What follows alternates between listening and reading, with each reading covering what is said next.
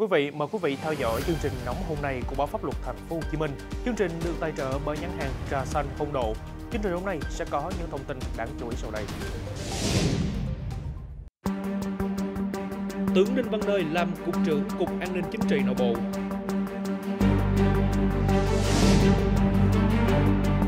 FC đập kính ô tô của người khác bị xử lý thế nào?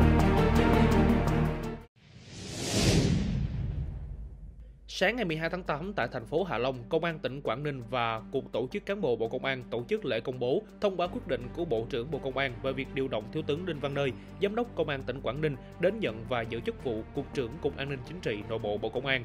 Ngoài ra, điều động Đại tá Trần Văn Phúc, Giám đốc Công an tỉnh Thái Bình đến nhận và giữ chức vụ Giám đốc Công an tỉnh Quảng Ninh. Tại buổi lễ, đại diện Cục Tổ chức Cán bộ Bộ Công an đã công bố quyết định của Bộ trưởng Bộ Công an về việc điều động Thiếu tướng Đinh Văn Nơi, 48 tuổi, quê quán quận Bình Thủy, thành phố Cần Thơ, Giám đốc Công an tỉnh Quảng Ninh đến nhận và giữ chức vụ Cục trưởng Cục An ninh Chính trị Nội bộ Bộ Công an. Trong quyết định và phát biểu giao nhiệm vụ, Thiếu tướng Nguyễn Ngọc Lâm, Thứ trưởng Bộ Công an chúc mừng Thiếu tướng Đinh Văn Nơi và Đại tá Trần Văn Phúc được lãnh đạo Bộ Công an tin tưởng giao nhiệm vụ công tác mới.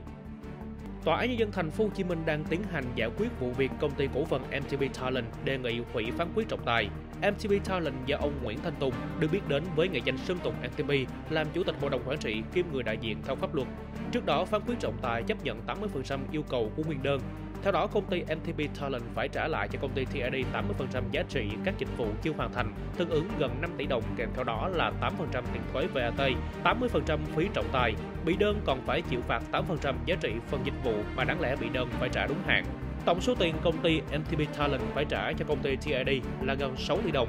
Cho rằng phán quyết trọng tài vi phạm các nguyên tắc cơ bản pháp luật nên công ty M-TP Talent đã có đơn đề nghị tòa án hủy phán quyết trọng tài.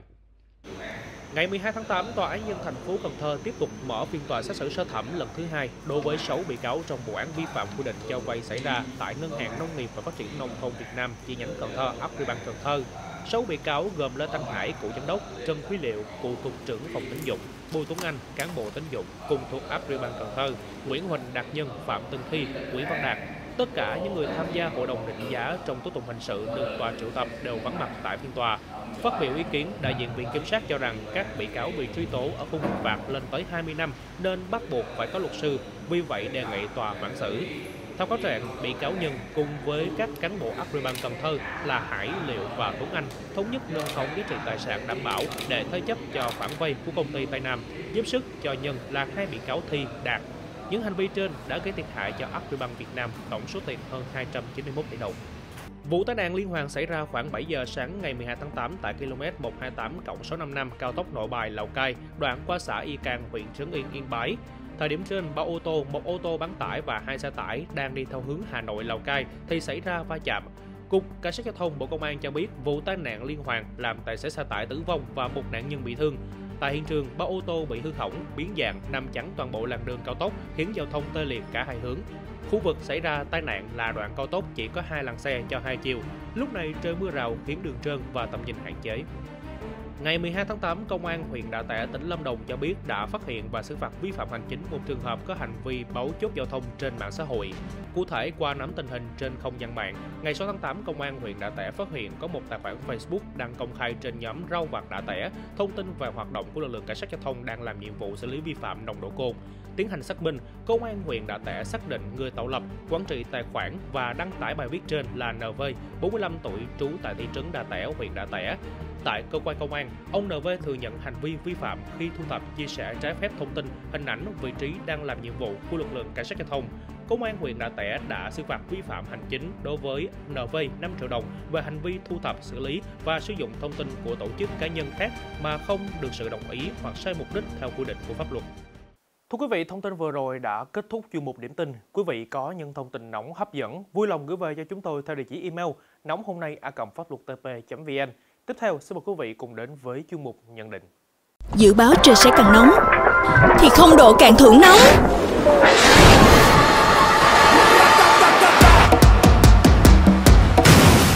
Xé nhãn, quay số nè.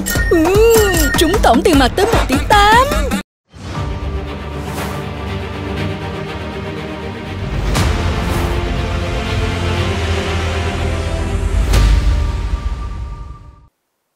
Kết thúc quý vị, vừa qua tại Bình Dương xảy ra một sự việc gây xôn xao dư luận. Công an thành phố Thủ Dầu Một, tỉnh Bình Dương vừa tạm giữ người đàn ông Trần Tấn Phong về hành vi gây rối trật tự công cộng. Trước đó, Phong điều khiển xe ô tô lưu thông trên đường thì gặp anh S lưu thông cùng chiều. Cho rằng anh S cản trở Phong qua đường nên Phong tăng ga đuổi theo, nhiều lần chạy vượt lên phía trước đầu xe của anh S. Khi ép được xe của anh S, Phong liên tục chửi bới rồi đập bể kính cửa ghế tài xế của anh S, ép anh này xuống đường. Quá hoảng sợ, anh S xuống xe rồi phải quỳ xuống chắp tay xin lỗi.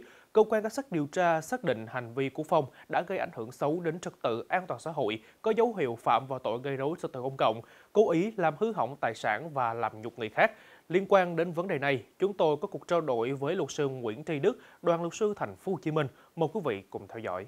Thưa luật sư nhận định như thế nào về vụ việc này? Theo nội dung sự việc, nếu đúng như những tình tiết xảy ra, cho thấy hành vi của ông Phong trong việc đập bể kính xe và bắt tài xế S xuống xe phải quỳ gối và bị nắm tóc như vậy, thì cho thấy hành vi của anh này trước tiên là cấu thành tội có dấu hiệu của tội gây rối trật tự công cộng. Bên cạnh đó, việc đập bể kính xe là có dấu hiệu là hủy hoại, cố ý hủy hoại tài sản hoặc làm hư hỏng tài sản của người khác. Và dấu hiệu của tội thứ ba đó là tội làm nhục người khác, do ông Phong đã bắt tài xế S quỳ gối để xin lỗi. Hành vi gây ảnh hưởng xấu đến trật tự an toàn xã hội, gây rối trật tự xã hội, cố ý làm hư hỏng tài sản và làm nhục người khác như bắt quỳ có thể bị xử ở khung hình phạt như thế nào ạ? Theo luật định, đối với cái tội với hành vi mà gây rối trật tự như ông Phong trong sự vụ việc nêu trên thì có dấu hiệu của tội gây rối trật tự công cộng, thì nếu quá trình mà cơ quan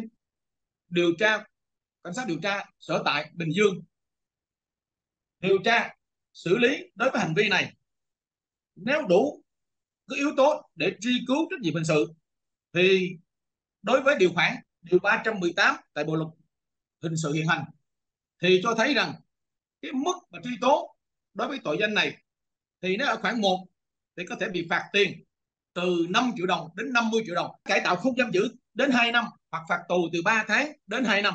Rồi riêng với trường hợp nếu mà phạm tội, cái trường hợp này nó thỏa mãn các điều kiện sau đây thì có thể bị phạt tù từ 2 năm đến 7 năm. Trong trường hợp này, nếu hành vi của ông Phong thực tế xảy ra nếu mà gây cản trở giao thông nghiêm trọng hoặc gây đình trệ hoạt động công cộng, đối với trường hợp này nếu có dấu hiệu này thì ông Phong có thể bị phạt cái mức phạt tù như vậy.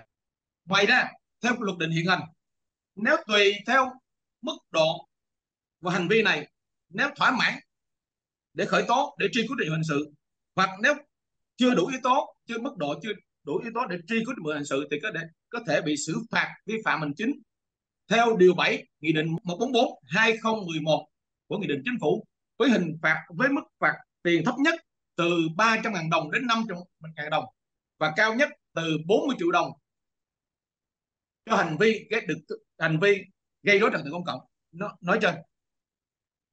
Ngoài ra, người có hành vi gây rối trật tự công cộng còn có thể phải chịu một số hình thức xử phạt bổ sung như tịch thu tăng vật, phương tiện vi phạm hành chính đó, và phải thực hiện một số biện pháp như khắc phục hậu quả của hành vi mình gây ra, khôi phục lại tình trạng ban đầu, vân vân. Đối với hành vi mà đập kính xe thì có dấu hiệu của tội hủy hoại và cố ý làm hư hỏng tài sản của người khác.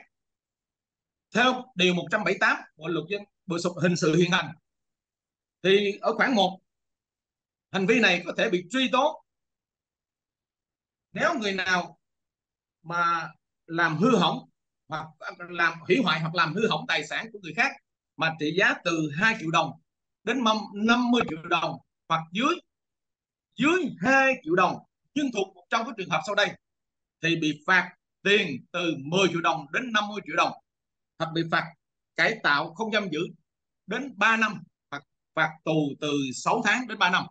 Thứ nhất, nếu ông Phong, riêng cụ thể đơn cử trường hợp này, nếu mà ông Phong đó là đã bị xử phạt hành chính về hành vi hủy hoại hoặc cố ý hư hỏng tài sản mà còn vi phạm, hoặc bị kết án về tội này nhưng chưa được xóa án tích mà còn vi phạm, rồi gây ảnh hưởng xấu đến an ninh trật tự an toàn xã hội, và cái tài sản phương tiện kiếm sống, chẳng hạn như cái xe là cái phương tiện kiếm sống của anh S để lái đi, dù chẳng hạn anh S chạy taxi hay chạy Grab đó, vân vân đó, Thì riêng cùng đến với khung 2, nếu thỏa mãn các dấu hiệu sau đây thì bị phạt tù từ 2 năm đến 7 năm.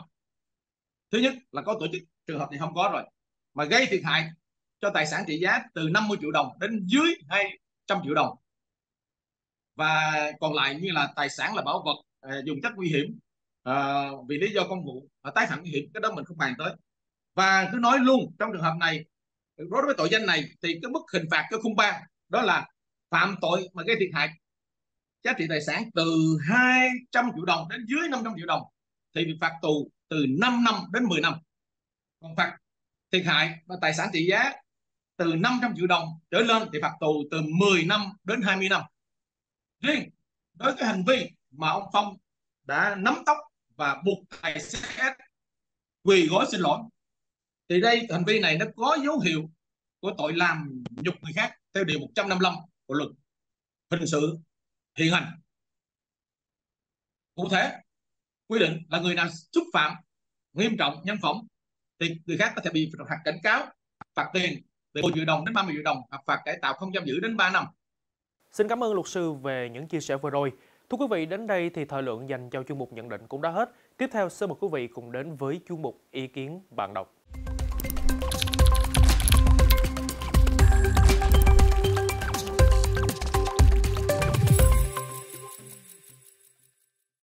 Kính thưa quý vị, Báo Pháp Luật TP.HCM luôn là người bạn đồng hành của độc giả. Vừa qua, chúng tôi tiếp tục nhận được nhiều thông tin, đơn thư của bạn đọc phản ánh về nhiều vấn đề trong đời sống. Trong chuyên mục ý kiến bạn đọc hôm nay, xin được điểm qua một số nội dung phản ánh mới nhất. Chúng tôi đã tiếp nhận thông tin của bạn đọc Bảo Trâm gửi qua fanpage Báo Pháp Luật TP.HCM phản ánh. Đối diện nhà bà có một nhóm người ngày nào cũng hát karaoke đến tối khuya khiến người dân xung quanh không thể ngủ được. Họ tỏ ra thờ ơ với những lời góp ý, nhắc nhở của mọi người. Người dân mong muốn Báo tiếp tục phản ánh vấn nạn karaoke để phần nào đem lại bình yên cho xã hội. Chúng tôi đã tiếp nhận thông tin của bạn đọc Hoàng Dũng gọi đến đường dây tiếp nhận thông tin nóng của Báo Pháp Luật TP.HCM phản ánh về điểm tập kết xà bần gần nhà hoạt động từ Tết Nguyên đán đến nay. Thời gian hoạt động mỗi ngày từ 10 giờ tối đến sáng hôm sau gây ồn ào ảnh hưởng đến giấc ngủ của người dân xung quanh. Khi nhận thông tin phản ánh, chúng tôi đã kịp thời chuyển phóng viên tìm hiểu hoặc chuyển cơ quan chức năng có thẩm quyền giải quyết và trả lời sớm nhất cho quý bạn đọc. Thưa quý vị, chương trình Nóng hôm nay, ngày 13 tháng 8 năm 2024 của Báo Pháp Luật TP.HCM xin được tạm dừng tại đây. Chương trình được phát sóng vào lúc 8 giờ mỗi ngày, từ thứ Hai đến thứ Bảy hàng tuần trên PLO.vn, đồng thời được phát lại trên các kênh YouTube, Facebook của Báo Pháp Luật TP.HCM. Chương trình được tài trợ bởi nhãn hàng Trà Xanh Không Độ. Cảm ơn sự quan tâm theo dõi của quý vị. Xin chào và hẹn gặp lại trong chương trình ngày mai.